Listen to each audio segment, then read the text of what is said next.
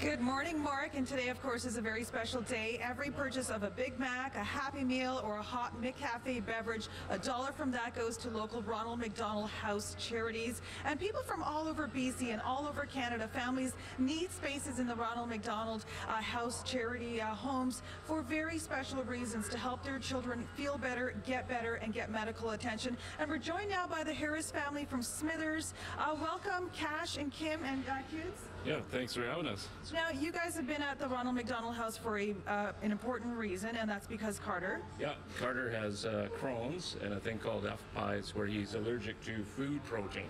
So unfortunately, we're here today and he can't have any food. But he's a little champion and he's strong. Show me your guns. Show us your guns. Show me your guns. Yes. There they are. Perfect. And it's just awesome that we could be together here as a family. And my wife, she's got epilepsy as well, so Ronnie Max has really kind of helped us out with being together as a family. Just the closeness and not being 12 hours away up north, so we're really blessed to have this sort of a service in our province. Any special message for our viewers this morning? If you're ever traveling from out of town and stuff, yeah, you should probably check out Ronald McDonald House BC Yukon and see if you can't stay here, because they do provide such an awesome service and has helped our family out huge.